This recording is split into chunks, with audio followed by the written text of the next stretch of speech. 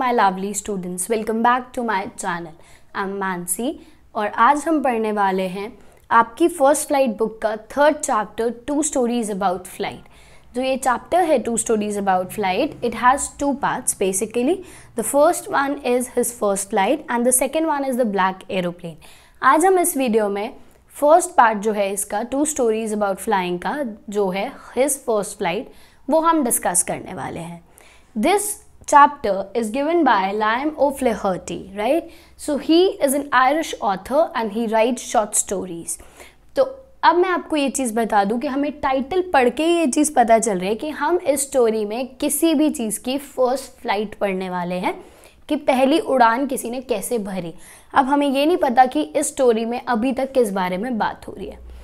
कोई बात नहीं, मैं आपके लिए ये अभी बाद में खोलूँगी कि इस स्टोरी में हम किस बारे में बात करने वाले हैं। उससे पहले सिर्फ एक क्वेश्चन मुझे आपसे पूछना है, क्या आप लोगों को किसी भी चीज़ से डर लगता है? कई चीज़ें ऐसी होती है जो हमारे माइंड में सेट हो जाती हैं बचपन में। लाइक किसी लोगों को यू कैन से हाइट से डर लगता है, बहुत सारे लोगों को वाटर से डर लगता है। वो हाइट बहुत ज़्यादा ऊंचाई से नहीं देखना चाहते, कई लोग बहुत ज़्यादा नीचे रिवर या किसी वाटर बॉडी को नहीं देखना चाहते, सी को नहीं देखना चाहते। कई लोगों को स्विमिंग से बहुत डर लगता है, राइट? तो ये सब डर जो है वो हमारे माइंड में, हमारे मन में बहुत पहले बचपन में ही बैठ चुके होते हैं और इस वजह से हम कभी उसको ओवरकम नहीं कर पाते। ये जो स्टोरी है, अब आप लोग पूछ रहे होंगे कि मैं सोच रहे होंगे एक्चुअली कि मैं ये क्वेश्चन आप लोगों से क्यों पूछ रही हूँ। बिकॉज ये जो स्टोरी है ये हम लोगों के लिए, जिन लोगों के मन में ऑलरेडी कोई ना कोई डर बैठा है, उनके लिए एक बहुत स्ट्रॉन्ग मैसेज है, राइट? तो ये जो स्टोरी है ये हमें बहुत अच्छा मॉरल दे रही है, बहुत अच्छा मैसेज दे रही है।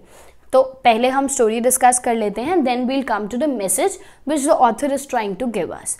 जो स्टोरी है वो बेसिकली इन्वॉल्व करती है, या जो थीम है वो एक्चुअली है क्या कि self believe is very much important. Self believe, self dependence, you should be very much you can say self-dependent and you should have lots and lots of motivation in your life.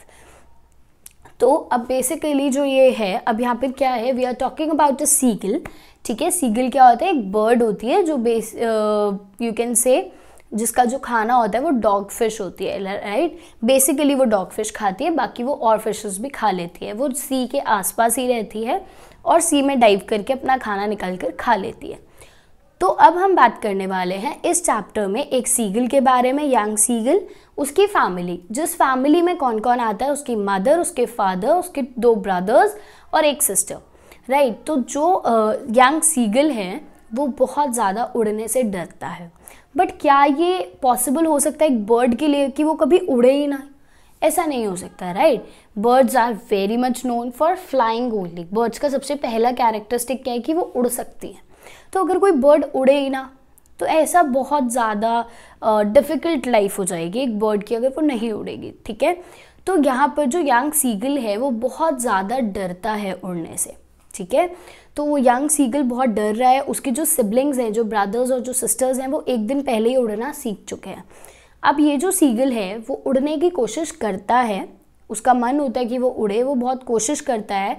वो एक लेज पर रहता है, सी के पास एक Cliff पे रहता है। तो जब वो उड़ने की कोशिश करता है, वो क्या करता है, वो suppose this is a cliff, तो वो क्लिफ के ब्रिंक तक, दैट मीन्स कॉर्नर तक आता है, भागता हुआ आता है और कॉर्नर पे आके फिर से डर जाता है। जब वो नीचे सी देखता है, जब वो देखता है कि सी भी बहुत ज़्यादा नीचे, अगर मैं यहाँ से गिर गया तो मैं मर जाऊँगा, ठीक है? तो बहुत ज़्यादा डरने लगता है और वो वापस आ जाता है कहाँ पर? जहाँ पे वो लास्ट नाइट एक छोटे से होल में सोया था, उसी होल में जाके वो दोबारा से बैठ जाता है। अब उसके जो मदर हैं, जो फादर हैं, सिबलिंग्स हैं, they are very much tensed कि बर्ड है, बर्ड होने के बाद भी उड़ना नहीं सीख पा रहा, तो ये अपनी लाइफ में क्या करेगा, कैसे अपनी लाइफ बिताएगा, राइट? तो उनको बहुत ज़्यादा टेंशन होती है। तो वो क्या करते हैं, वो सोचते हैं कि अब कुछ ना कुछ हमें सोचना पड़ेगा कि हम इसको कैसे उड़ाएं, बेसिकली कि कैसे अपना टेरर जो है, जो अपना फियर है, ये उसको ओवरकम कर सके। तो वो लोग क्या करते हैं, दे स्टार्ट स्कोल्डिंग हिम, उसको डांटते हैं, उसको टोंट करते हैं कि तेरे छोटे भाई बहन तेरे से जल्दी सीख गए हैं, ठीक है? उनके जो विंग्स हैं वो भी उससे ज़्यादा छोटे हैं बट वो सीख गए हैं, लेकिन ये जो यंग सीगल है ये नहीं सीख पा रहा। तो उसको समझाने की कोशिश करते हैं, टॉन्ट करते हैं, हर तरीका अपनाते हैं कि ये कैसे ना कैसे करके उड़े, बट वो नहीं उड़ता। उसके बाद उसके जो पेरेंट्स हैं वो क्या करते हैं, वो उसको भूखा छोड़ देते हैं, उसको स्टार्व करने के लिए छोड़ देते हैं कि शायद भूख की वजह से खुद कुछ तो एफर्ट्स डालेगा, तो वो भूखा छोड़ देते हैं और 24 घंटे के लिए वो यहाँ से चले जाते हैं। ठीक है, वो क्या करते हैं, वो ऑपोजिट जो उसका क्लिफ होता है उसके सामने वाले क्लिफ पे जाकर बैठ जाते हैं। अब उसकी जैसी सुबह होती है, जब वो ऑपोजिट क्लिफ पर जाके बैठते हैं और उसने पूरी रात से कुछ नहीं खाया होता यंग सीगल ने, तो बेसिकली होता क्या है कि अब सन आ रहा होता है, गर्मी बढ़ रही है, ऊपर से उसने कुछ खाया हुआ नहीं है, तो वो बहुत ज़्यादा अपने आप को वीक महसूस करता है और बहुत ज़्यादा भूखा होता है। ठीक है, जब आप बहुत टाइम से स्टार्व कर रहे हो और एकदम से आपके सामने अच्छा खाना आ जाए तो कैसा लगता है, ऐसा ही अब इसके साथ होने वाला है। तो होता क्या है कि जब ये सामने देखता है, ये देखता है कि हर कोई अपने अपने काम में बिजी है। ठीक है, तो ये जो यंग सीगल होता है ये ब्रिंक तक आता है, कॉर्नर तक फिर से आता है अपने क्लिफ के, और फिर उसके बाद क्या करता है, एक पैर पे खड़ा होता है और एक पैर अपने विंग्स के अंदर कर लेता है। क्यों? क्योंकि प्रिटेंड करता है कि मैं सो रहा हूँ। ही pretended that he was sleeping. ठीक है, और वो क्यों प्रिटेंड करता है कि सामने से उसके जो पेरेंट्स हैं वो देखें उसको, बट टू हिज सरप्राइज कोई भी नहीं देख रहा होता। उसके जो फादर हैं वो अपने विंग्स क्लीन कर रहे होते हैं। ठीक है, उसके ब्रदर सिस्टर्स अपने मस्ती में ही होते हैं, कोई भी उसको नोटिस नहीं कर रहा होता एक्सेप्ट हिज मदर। उसकी जो मदर है वो उसको नोटिस कर रही होती है, देख रही होती है कि मेरा बच्चा क्या कर रहा है। तो होता क्या है अब आगे कि जो मदर है वो अपने बीक में एक डॉग फिश लेती है, एक फ़िश लेती है और उसके बाद उस फिश को पूरा टेयर कर देती है, पूरा फाड़ देती है। राइट, जैसे ये लोग खाते हैं, बर्ड जो है वो बेसिकली फ़िश को पूरा काट के खाती है। तो वो काट रही होती हैं और उसके बाद काटने के बाद क्या होता है कि वो अपनी बीक पत्थर से शार्प करती है, एक स्टोन से या किसी भी चीज़ से शार्प करती है। जैसे जब हमारा जब हमारी जो सिजर्स होती हैं या फिर नाइफ होता है, तो हमें अगर उसको शार्प करना होता है हम क्या करते हैं, हम किसी भी स्टोन के ऊपर उसको रगड़ते हैं। तो ऐसे ही वो अपनी बीक को क्लीन करने के लिए और शार्प करने के लिए स्टोन पे रगड़ रही होती है फिश टेयर करने के बाद। तो जब हमें सपोज भूख लगी है रात से और एकदम से हमारे सामने कुछ चाइनीज़ आ जाए तो we'll B मैडेंड by the side. ठीक है, तो ऐसा ही यहाँ पर हुआ कि ये जो बर्ड है यंग सीगल है, इसने रात से कुछ नहीं खाया था। ठीक है, तो ये तो बहुत ज़्यादा भूखा था। अब भूखा होने की वजह से क्या हुआ कि जब इसने वो सीन देखा, he was मैडेंड with the site of food. ये आपकी बुक में लाइन है विच इज़ वेरी इंपॉर्टेंट। वो पागल हो जाता है फूड देखकर, खाना देखकर वो पागल हो जाता है। और फिर क्या होता है कि वो देखता है, वो एकदम से चीखता है। चीखता क्यों है? क्योंकि जो उसकी मदर है वो ऑपोजिट क्लिफ से अपनी बीक में फिश लेकर उड़ रही होती है, उसकी तरफ आ रही होती है। सो he was so happy, he was extremely happy कि वो बहुत तेज तेज चीखने लगता है। जैसे ही वो चीखता है, उसकी मदर पास आ रही है, वो भी कोशिश करता है कि मैं अपनी मदर के और ज़्यादा पास जा सकूँ, जिससे जितनी जल्दी हो सकता है मैं बीक में वो फिश ले लूँ। तो वो क्या करता है, वो ब्रिंक तक आता है, बहुत ज़्यादा आगे तक आता है, जहाँ तक वो अपनी मदर से ईजिली बीक से फिश ले सकता है। But to his utmost disappointment, जो उसकी मदर आ रही होती हैं सामने से, वो एकदम से रुक जाती हैं। रुकती क्यों है? और बहुत अच्छी लाइन बोली है कि हर beak was almost with in the reach of his beak, कि वो जो फिश थी, ठीक है, वो ऑलमोस्ट जो उसकी मदर की बीक में थी वो अब उसकी बीक में भी आने वाली थी, यंग सीगल की बीक में भी आने वाली थी। बट वो क्यों नहीं आ पाती? बिकॉज उसकी जो मदर है वो बिल्कुल उसके पास पहुंचने से पहले रुक जाती हैं।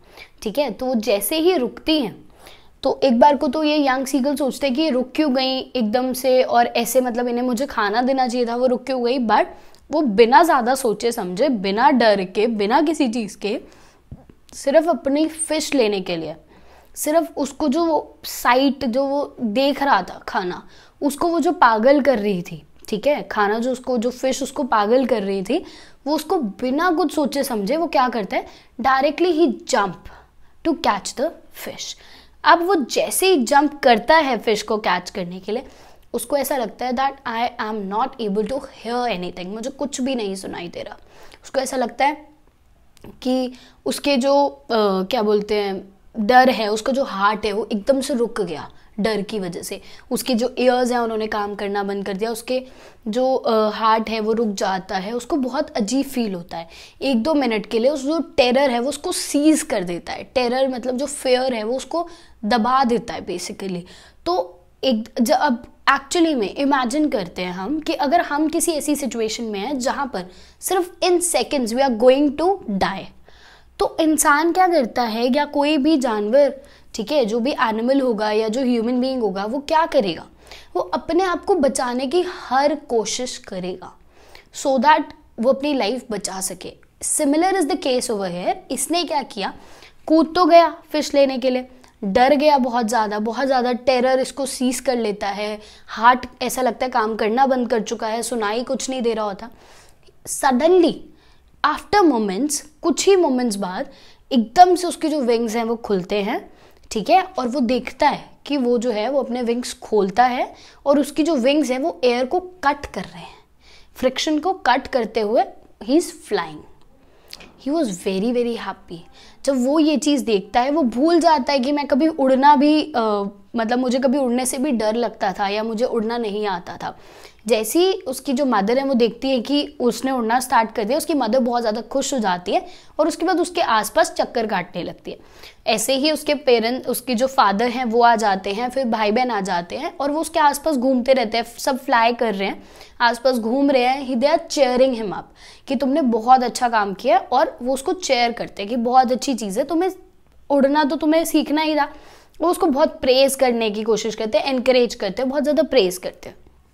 अब होता क्या है कि वो बहुत इन्जॉय करता है उड़ना एंड ऑल, ठीक है।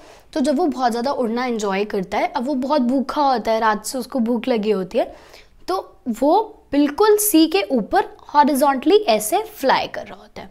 जब वो सी के ऊपर हॉरिजॉन्टली फ्लाई करता है, वो नीचे देखता है, उसको आराम से सी नज़र आता है और सी के ऊपर रिजेस होते हैं। रिजेस क्यों है? सी की वेव्स की वजह से, ठीक है। तो ये जो वेव्स हैं दीज आर कॉल्ड रिजेस। जब वो वेव्स ऊपर आ रही है तो वो रिज बना रही है, नीचे आ रही है तो ग्रूव बनता है। तो बेसिकली जो सी है उसके ऊपर रिजेस बन रहे हैं ड्यू टू वेव्स। वो क्या करता है, अब ऑब्वियसली अगर सीगल है तो वो अपना फिश जो है वो कहाँ से, सी से निकालेगी, सी के पास रहती है, ठीक है, जो बर्ड है। अब वो क्या करता है, बेसिकली वहाँ पे जाता है और सी के ऊपर बैठने की कोशिश करता है और फिर जब वो सी के ऊपर बैठने की कोशिश करता है, वो अपने लेग्स सी के ऊपर रखता है। जैसे ही वो वेव के ऊपर लेग रखता है वो डूबने लगता है, वो फिर से सैंक करने लगता है, डूबने लगता है। जब वो सैंक करने लगता है उसको बहुत डर लगता है, ठीक है, तो वो अपने विंग्स खोलता है उड़ने के लिए, लेकिन वो रात से इतना ज़्यादा भूखा होता है, एग्जॉस्टेड होता है कि उसके विंग्स उसको सपोर्ट नहीं करते। बट टू हिज सरप्राइज होता क्या है, उसकी जब लेग सिंक कर जाती है और जैसी उसकी जो बेली है वो सी वाटर को टच करती है, ही एक्सपीरियंस कि वो इससे ज़्यादा नीचे नहीं जा रहा, वो इससे ज़्यादा डूब नहीं रहा, ही इज फ्लोटिंग, ठीक है। तो उसको ये चीज़ फील हो जाती है कि अब वो फ्लोट कर रहा है। जैसे उसकी बेली वाटर को टच करती है तो उसका जो वो है बेली है, ठीक है, वो वाटर को टच करेगी तो उसके बाद क्या होता है कि ही इज़ फ्लोटिंग, वो उससे ज़्यादा फर्दर सैंक नहीं करता। फिर वो उसके बाद वहाँ से अपनी फिश लेता है, ठीक है, and he eat that fish. तो basically this was the story कि उसने अपनी फर्स्ट फ्लाइट कैसे ली है, ठीक है। ये जो चैप्टर है ये हमें बहुत अच्छा मैसेज दे रहा है, और वो मैसेज क्या है कि इस चैप्टर से हमें 2 मैसेजेस मिलते हैं। First message is fear is fear itself, डर ही डर है। अगर हमें डर को ओवरकम करना है तो पहले हमें डर खत्म करना पड़ेगा, ठीक है। तो हमें डर को ख़त्म करना पड़ेगा, या बहुत अच्छी जो हम एड्स में आजकल बहुत अच्छी लाइन देख रहे हैं, डर के आगे जीत है, राइट। तो हमें ये डर को ओवरकम करना पड़ेगा, इस जीत को हमें लेना है, वी नीड टू विन, ठीक है। दूसरा, हमारे जो पेरेंट्स हैं दे हैव टू और दे शुड एक्चुअली एनकरेज अस कि हम अपना जो टेरर है, अपना जो डर है, उसको कैसे ओवरकम कर सकते हैं, ठीक है। So this was the story about the first flight. और ऐसे ऐसे वो जो सीगल है उसने इस स्टोरी के थ्रू बताया है कि कैसे वो जो सीगल है उसने फर्स्ट फ्लाइट अपनी ली है। Thank you for the class, and if you have not subscribed my channel, please subscribe it, like the video and please share.